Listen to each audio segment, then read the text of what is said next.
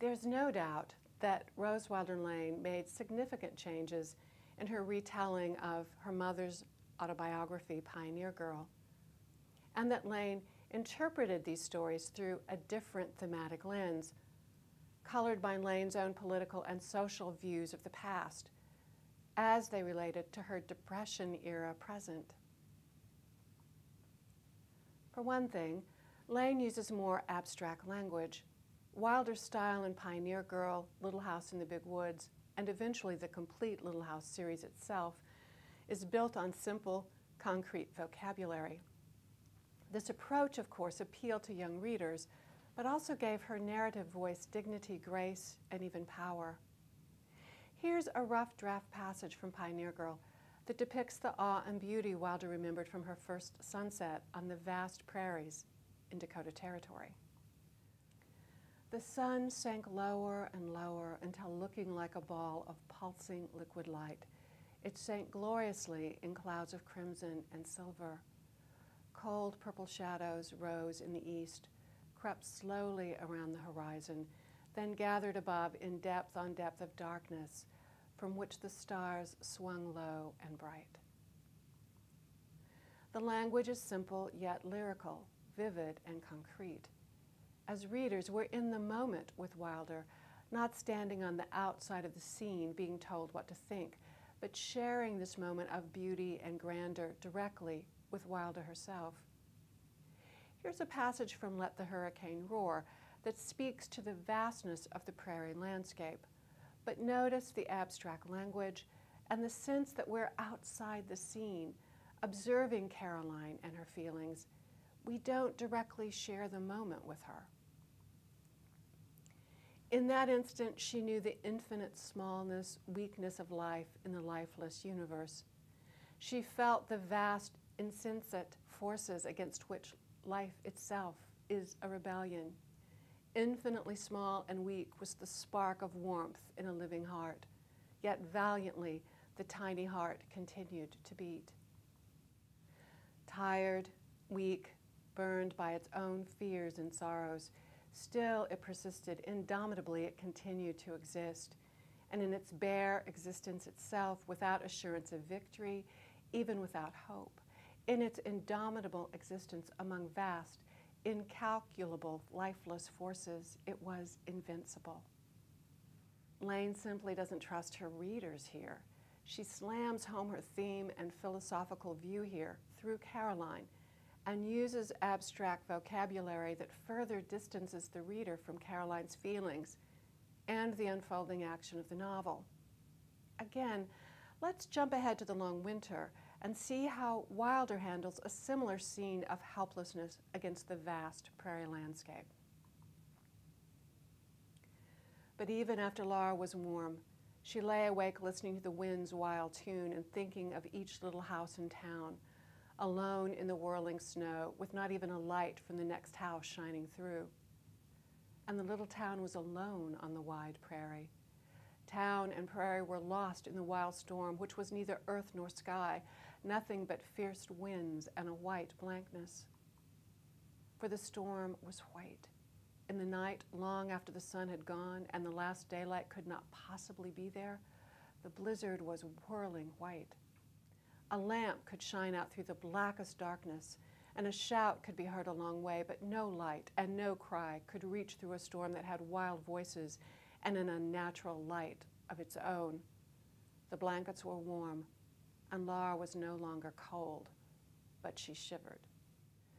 Wilder's depiction has more power and depth, and creatively, structurally, it hinges on Wilder's direct, simple, and vivid language, and her objectivity.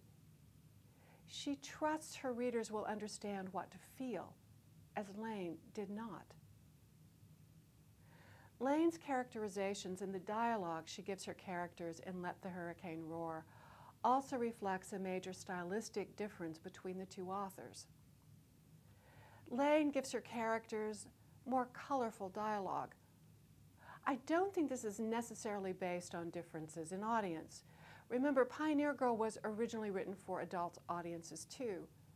Take a look at this example from Let the Hurricane Roar when Charles, or David in Young Pioneers, shouts, "I'll save it or die trying. I'm not licked yet, not by a damn sight. My God, don't you turn against me." He dashed the pail to the ground and left her as though he hated her. Lane's characters and their dialogue seem more contemporary than Wilder's, but they also seem more immature, i.e. the Charles David character dashing that pail on the ground and stomping away in anger. Or consider this example when the Charles David character says, "I'm not a baby. Losing a little sleep won't hurt me," he said. One quick note. The sharp and often abrupt conflict between Charles and Caroline, or David and Molly in Lane's book, makes Let the Hurricane Roar an adult novel. Lane's depiction of married pioneers is radically different than her mother's. Lane also changed what may appear to be insignificant details in Let the Hurricane Roar, and let these changes underscore the book's political and social themes. In Lane's book, the archetypal railroad town is 10 miles from Charles and Caroline's dugout. In Pioneer Girl, of course, the railroad town, DeSmet, is within walking distance of the Ingalls family homestead. Even when Wilder fictionalized her experiences in the Little House series, Laura and Carrie can walk to DeSmet from their homestead. Why the difference in Let the Hurricane Roar? Because that 10-mile difference makes Charles and Caroline's homestead all the more remote. It enhances her characters' isolation and makes their efforts to survive all the more heroic. This isolation is deliberate and is linked to Lane's themes of independence, personal courage, and the raw endurance of an individual family unit. Lane also makes one very poignant and I think personal change in the lives of her characters, and that's the birth of their son. They named him Charles John. He was a fat, healthy baby and almost never cried. Lane, her mother, and Caroline Ingalls all lost infant sons. The Caroline Molly character in Let the Hurricane Roar has a happier future. At the end of the novel, she dreams of the day her son will inherit a happy, settled future. But please note that Caroline Molly has no help from anyone but her husband when their son is born, a scene that once again reinforces the isolation, courage, and integrity of the family during times of crisis. Even as their son is born, Charles and Caroline, or David and Molly, go it alone. I want to talk about one other significant change that Lane made to her mother's Pioneer Girl material, and that has to do with the Caroline Molly character herself.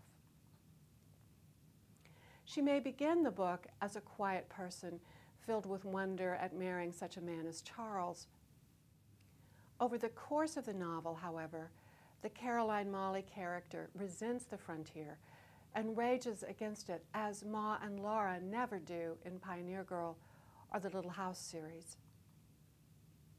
But the angry sense of injustice welled up again.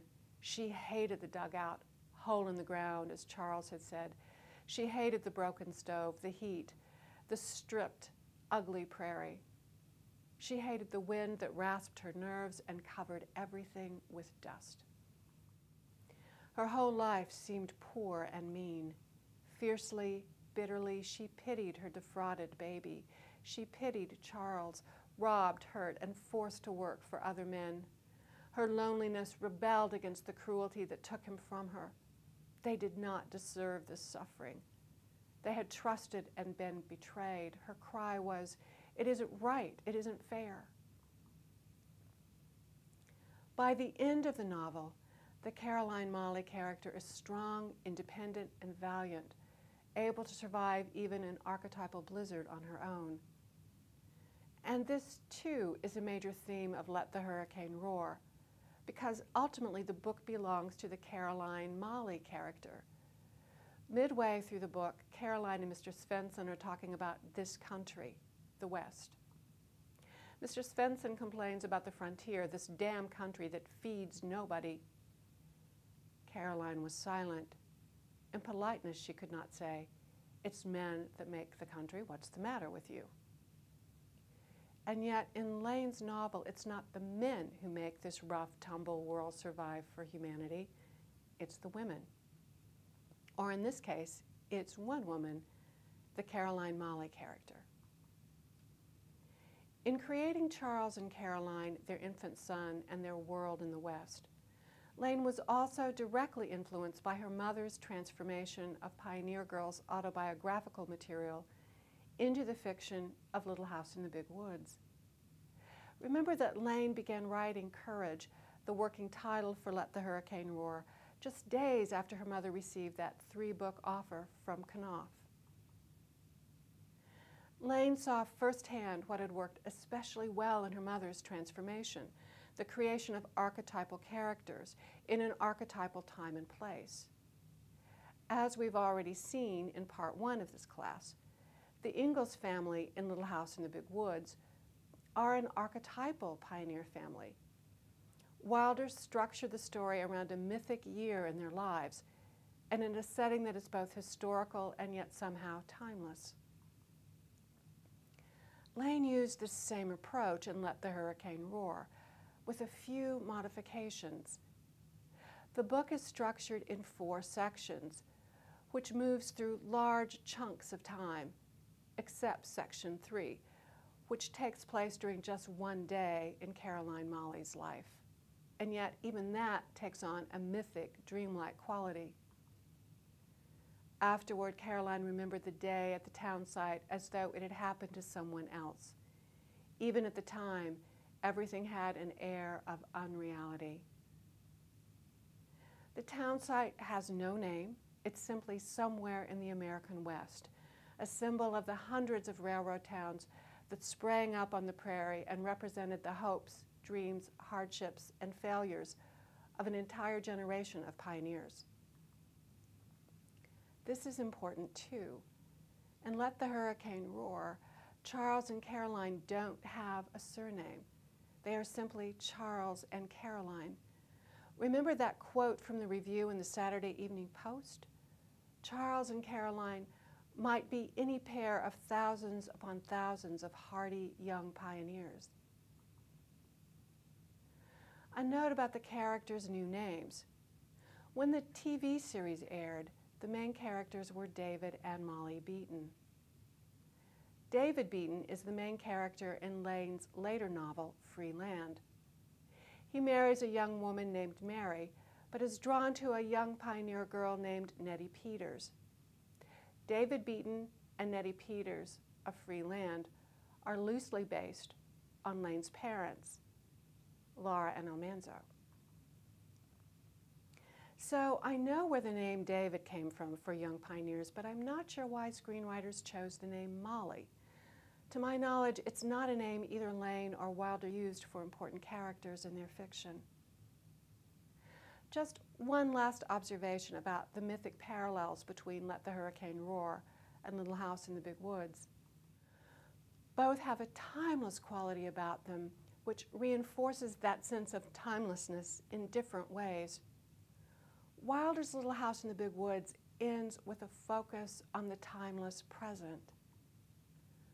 Laura looked at Pa sitting on the bench by the hearth, the firelight gleaming on his brown hair and beard and glistening on the honey brown fiddle. She looked at Ma, gently rocking and knitting. She thought to herself, this is now. She was glad that the cozy house and Pa and Ma and the firelight and the music were now. They could not be forgotten, she thought, because now is now. It can never be a long time ago. Let the Hurricane Roar, however, focuses on the future, that mythic, unknowable time that never is now. Somehow, without quite thinking it, she felt that a light from the future was shining in the baby's face. That big white house was waiting for him, and the acres of wheat fields, the fast driving teams and swift buggies.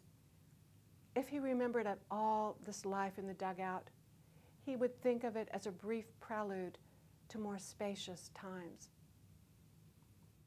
And yet, What no one could have known in 1933, when Let the Hurricane Roar was published in book form, was that Wilder's now would outstrip Lane's future, that Wilder's literary legacy would eclipse Lane's.